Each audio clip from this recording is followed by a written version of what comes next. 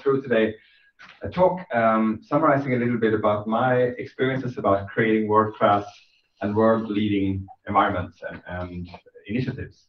And the big question is how you get there. And that's essentially what I'm going to talk about today. And I will also use the establishment of AI Sweden as one case study for that. When I worked outside Sweden for several years, came back here, and I got the question from the automotive industry in Gothenburg, can you do something about the AI ecosystem in Sweden, which is not performing at the level we needed here to develop advanced autonomous vehicles, like, for example, Thomas, and what Volvo Car Group is doing, and many others. We could see that our research environment, our production of ideas, our production of engineers was not compatible to what we could see in other countries. Here is some data that I got back in, I had KTH do a bibliometric search.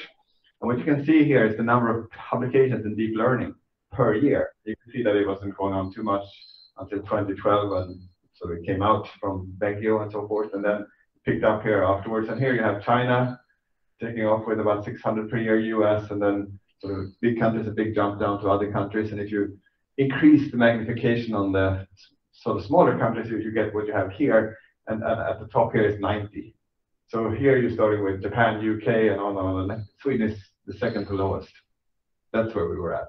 And you can see two major issues here. One is that we're far down. And number two is that our ecosystem had not kicked in. We did not see this exponential growth that you could see in other countries.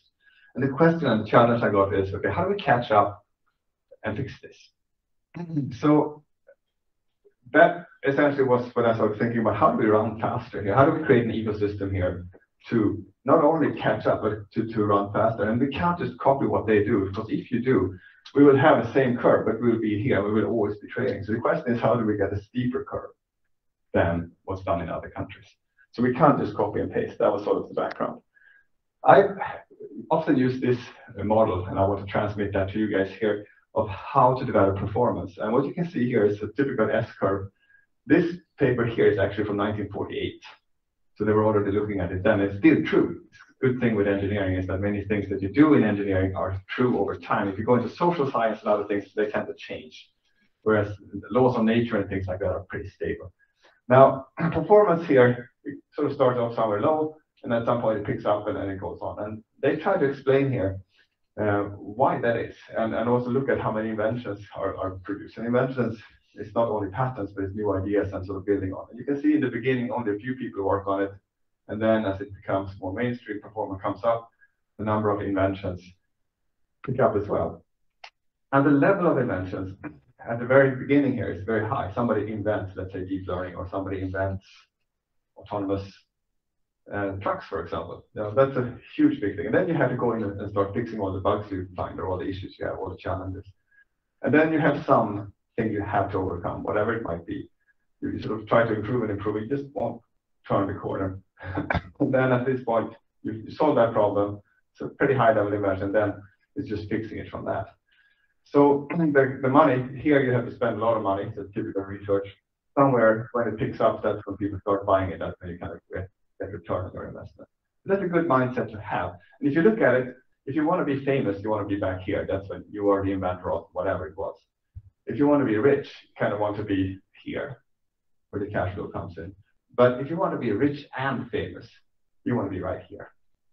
You solve the sort of fundamental issue and start the growth. But to be there, you need to be fast. It's all about speed. I think that was your point too. You need to really get into it fast and identify what is this problem, solve it. And then once you run up this curve, you have to run faster than everybody else to keep world leadership and world class. So that is the challenge, that if you're a national ecosystem or if you're a company, it doesn't matter, it's the same challenge. And to illustrate this with a point, these are some of these S-curves for something. You might start guessing about what this is, but you can see at 1910, this is time here. So in 1910, performance was at 1.95, and then something happened and whatnot, and then all of a sudden something else happened, and then now we're around 2.45. So the question, if you look at a thing like this or history like this, where are the S-curves? It turns out to be here. So here was one invention, and somebody invented whatever it was here, came up with performance, and then it was just a lot of these improvements. Then somebody figured out a better way to do it. Jumped a little bit and came all the way up here. This here sort of flattened out here. It couldn't be done much better using this particular technique. Whereas this one, we go from here all the way to here, but it stopped there. And then you can see this way. Now to show you what this is about, it's high jumping. So you can see here in the very beginning, somebody invented a rolling technique. So it could be a method, it could be a technology. And then, at some point they figured out the straddle here, and then came here, and then they figured out flop, which took them to the next level. So you can see how once you solve a fundamental problem, you then need to get into the nitty-gritty and really improving it fast. And the one who improves it fastest are the ones who are the world leaders. But so you can be the one who invents the straddle here. But if you aren't fast enough to keep up, you're not going to be the world leader. So that's kind of the match you have to think of, who are you and what staff do you have? And for you, Thomas, for example, as you were pointing out, you might have some good people to take this step. Now you need to add another 250 to do this running here. And it's not necessarily the same people. So it's all about speed. It's speed to invent that step. And if you're not the inventor, it's speed to understand it and then improve on it. So the question I posed to myself then when challenged with this, what to do about the AI system here is, is there a sweet spot for our AI ecosystem? What is this point here that we can do? Is there something that's going on that we can invent here and then run like crazy? So that is what AI Sweden is about. The original idea for AI Sweden that I had posted in 2017, and I went into the government here to the minister, Peter Eriksson was the digitaliseringsminister at that time. So he asked me, everybody keeps telling me you need to do something, but he says, but I don't know what. And I said, well, here's what we need to do. So we need to not only do what other countries do, which is a research center in AI, whether you do the algorithm research and you use public data sets and all these things. What we should do is also add a national data factory. Because if we do that, we have people who not only deal with the algorithmic research and work, but also people who can work on the data, and they need to work like a system. So it's kind of like, I explained it like CERN in Switzerland with the physics, the particle physics. You have the physicists working on the experiments they want to do, and then you have the engineers who have to build the accelerator and the detectors. And when the physicist comes to the engineers will say, well, we can or we cannot do this. How about if you change it slightly? And that is what we were after. And if we could get this to run, we figured that we can run faster than everybody else and have a quicker gradient on our curve than they have in other countries who only have that. So this is kind of the way we've set AI Sweden up. It's kind of like running a 400-meter race, but backwards. So starting here, and then we would go, because there's no way we can catch up with China and US and these other guys who are way ahead. We just can't do it. So why even waste the time? So run backwards. And then we'll meet these other guys, and they'll see us running way faster, but in the other direction. Some of them will join us and go backwards. So they have that mindset, and that's how I think about stuff. So looking further into the data factory, because nobody had data factories, I couldn't go out and say, I want to do a data factory like that country. There was no such thing. So I looked at data factories from these S-curves. You can see I'm a little bit in love with the S-curves here, but it helps for me to understand what I'm looking at. So the data factory as a system is at an infancy stage. And what characterizes infancy is that there's a lot of radical innovation going on. The companies are exploring all sorts of alternative concepts. It could be cloud, like what you guys are doing at Google. It can be on-premises, like what we're doing here in Gothenburg, and it can be hybrid, and who knows what. But we're still down here. And as you can see, if we want to be rich and famous, this is the place. So we figured, okay, well, let's go there and then see what we can do. So the way we set up the whole AI Sweden is a philosophy of investing together and sharing with many. So looking at what makes things slow, and I can tell you that making things slow is between engineers and lawyers, but don't tell. But so what you do then is you set up a system that don't need lawyers.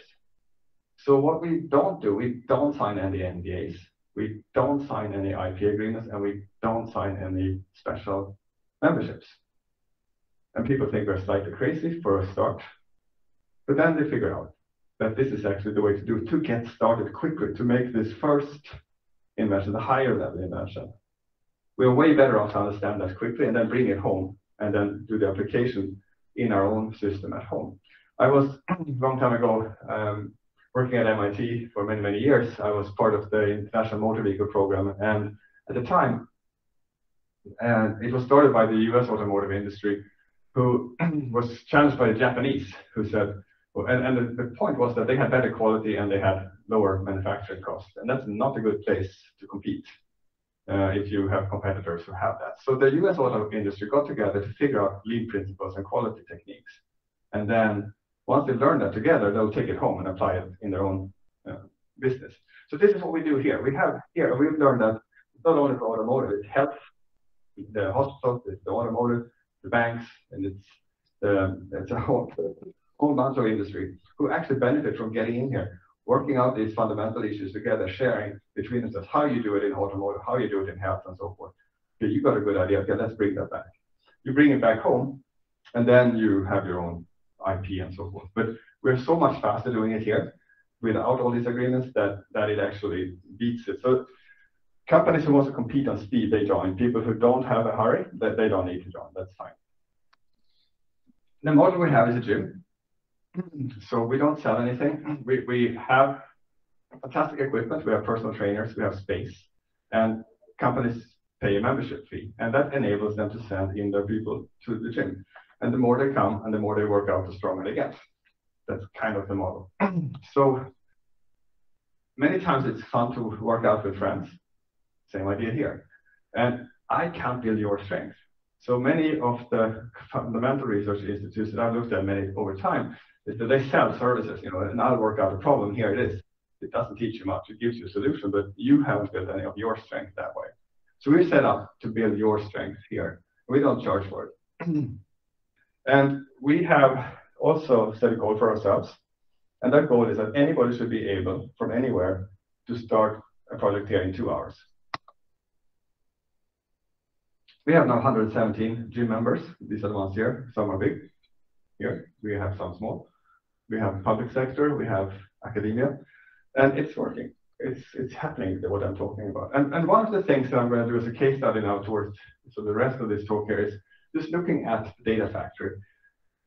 So we looked at automotive, what we are doing there. And right now, for complete transparency, I am normally head of research at Sensact, but I'm on leave right now to do this here. So I have some affiliation with Sensact, as I'm also trying to show by my jacket here, so there's no doubt about that. But my job is at AI Sweden, building what you can see. But anyway, this is how you do it for traditional training in AI. You collect a ton of data. You have a huge amount of data. You have to ship it back home to your center. We have such centers. Then you pick some of that data, annotate it. You take some of that annotated, buy a huge, big, expensive computer. They cost, this particular one is the one that's academic in Sweden. It costs almost 500 million kronor, so almost 500 million kronor for this one installation at Linköping University. And for your information, we have better stuff here in Gothenburg. So, but I can't tell you what they cost. So, and then using that, you can train your cool networks. So that's how you do it. Right? Now, so is there a problem with this? This is the data factory. Why not just keep improving this? And that is what a lot of companies do. They keep improving this chain. But that's kind of the breakthrough. And then you go down the bottom. The question is, what's the next hump here? And to figure that out for our ecosystem, we said, well, let's build something that complements what everybody else is doing. And that is valuable both for us who want to use it in automotive or health, but also for the companies who build and provide it, like Google, like Microsoft, like Dell, HP, and others. And if we can get them to work together and figure this out, well, that might be even better. So we said that AI Sweden is a place where engineers work together, no salespeople and no procurement people. You run up to a demonstration unit, then you go commercial. And that's where you introduce your sales guys and your procurement people. We have in the data factory, we put a small training environment. One of these computers is way smaller, good enough for us. But then we have some knowledge sharing community. But then we said, this is something that we should do that nobody else has. We should be the test bed for data factories. So not only do we have that, but we have the place where you go and figure it out. So the first thing that we did is a few small things, but the biggest thing we have right now is what I'm going to show you now to conclude this, is our Edge Lab. And the The problem we had was that the current solution, the current sort of big solutions, is not sustainable. It's from, like what you were pointing out here, George, it's not sustainable environmentally, it's not sustainable cost-wise, it doesn't necessarily comply with all the emerging regulations, like what you were saying, the legislation is changing all the time. There's a whole bunch of issues here. So we said, this is not going to work. Hospitals can't share data, we can't share data between China and Europe. They prevent you from sending that data from China to here, we can't send our data there because of GDPR. So how do you train a vehicle that can run on both and so forth? So huge amount of issues here. So that was the problem. And if you could make it more crisp, what we want is essentially what you see here. We want more data and less data. It's too expensive. We want to share data and keep it private. And we want to transfer the data, but we have to keep it local. In Sweden, we have a word that's lagom. So if you were Swedish, you would say more data, less data. That sounds like lagom data, but it doesn't work. Lagom data does not solve our problem. We need both of this. How to solve that? So these are paradoxes, and it's really cool to go and solve paradoxes. The hardest thing about a paradox is to state it, to state a problem like a paradox. But if you do, you can reformulate your fundamental questions like this here. If you create data on the edge, why don't you keep it there? Why do you even bother moving it? And if you say you want to aggregate all this data in one place, why don't we just aggregate the knowledge and forget about all this data? That would be a cool thing to do. So thanks to Google again. A good paper was published in 2016 called Federated Learning. It's more or less works the following way, that you take an algorithm, an empty algorithm, transfer it out to your devices that collects the data, let them each train locally, and then you ship back the model parameters and you federate them. And then you can ship it out again and train and so forth. You can do all sort of cool stuff with it. You can just imagine, right? We do that all the time, every day. You can also do this, which is the second part. You get rid of that central computer. If you have good enough compute in your devices, you do the federation in one of them. They call that swarm learning. So that we are looking at both of them. When do you use one? When do you use the other? How does it scale and so forth? It's easy to understand the idea, but it's hard to how you actually do it. So we built the Apps Lab. It's here in Gothenburg. It's now got stuff for 35 million kronor in it. It's all donated. Why? Because it takes me way too much time to write application money, and then to do a procurement process, and then to appoint a winner, and then take care of the guys who lose, and then install it. So what we did is we said to the members, well, if you want your stuff in here, give it to us. And they first thought we were crazy, and then some companies did it, and once a few companies did it, the others could not do it because they wouldn't want to be outside. So these were the guys who first gave us the stuff, and as I said, we now have stuff for 35 million SDK in here. And some of these companies, they said, well, we just shrink wrap what we have here at home, we just shipped it to you. So it took 3 days. Just imagine what it would take me to apply for 10 million SDK, get that money, do a procurement process, and get it installed. That's a year, easily. Now we did it in 3 days. So we have in here some really cool stuff, including Google Corrals, but we also have other stuff. NVIDIA's, we have AGX, Cavaliers, and we have the whole edge line from HP. We have the NetApps, all the stuff they have. And we have the environments from HP and from Microsoft and from Google and everything else. And so it's really quite good. We got some really good press for it when we opened it. And here is when you come into how do you know if you have world class or world leading? Well, world leading is when other people tell you have it. It's not when your market department tells you, but it's when other people say it. That's a good indicator. So we have that. And we can do all this. We can test topologies and compute plans and explore scalability and whatnot. It's like a Lego block, so we can connect together. We have 5G in there, white box. We have all these different devices. And we can experiment really fast. And you can learn how to build. You can learn the tools. You can learn the use cases, figure out security issues. And also, you might have to consider in your next product, how do you need to equip that in order to perform edge learning if that's what you're after. And for the people who create the hardware, for them, this is a unique pre-launch pad for their new products. So that's why they want to work together with the users here. And so far, we built a lab. We've solved the cross-border problem for China and Europe. So they are investing in that now on the automotive side here in Gothenburg. We have, on the academic side, a couple of international big schools working out some more academic research problems, done some demos. We did a really cool thing. Somebody says, does this apply in space? So we did a space hackathon. We set that up in about a month. We had people from Australia, India, Russia, 5 countries here, and 3 states in the US. And they came up with an answer. And that resulted in the European Space Agency calling us the day after saying, wow, you guys got this. We want to designate this as PhyLab X, they call it, which is a European top lab in edge learning. And they said, strategically, Europe should get edge learning for space, and that's why that took a day for them to do, which I thought was pretty good speed. So, summary-wise, we have a world-class lab. I can say that with pretty good confidence. Now, the challenge we put to ourselves is, how do you go from world-class to world leadership? And you can make the analogy here with a film studio. You can have a really cool film studio with cameras and lights and everything else. It doesn't make you into Hollywood. So how do you make yourself into Hollywood for Edge Lab? That's sort of the challenge. You need a culture, you need people to come in, you need them to sort of create a new cool manuscripts, you need the actors to want to come here and do it here. And that is what we're working on right now. To have a world-class film studio is a prerequisite. If you do this, we can run much faster than everybody else. So we are forming a consortium on this. We have a budget of about 250 to 300 million over 4 years. About half is in-kind equipment that people give us, and also time. As I said, many companies are now sending their engineers in to come in and work out in our gym. So instead of hiring a lot of people just send them to us for free, which is really good. So, but it's good for them too. That's why they do it. So we get a lot of in-kind, and now we have one coming in this way too. And we have 4 big international universities joining now, and the European Space Agency. And we're doing some really cool stuff on the data sets too now. There's a lot of issues, as I indicated early on, with legislation, and that prevents us from using a lot of GDPR-protected privacy data. So we figured out that the agriculture university in Sweden is the secret sauce here. You don't need street or road data.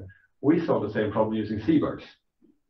And that I can give access to for anybody in 2 hours. We had no idea this was a good data set, but we had some really clever people. We were doing something with the agriculture guys, and then somebody said, well, we can do this to test all the different setups and stuff for automotive. And it worked.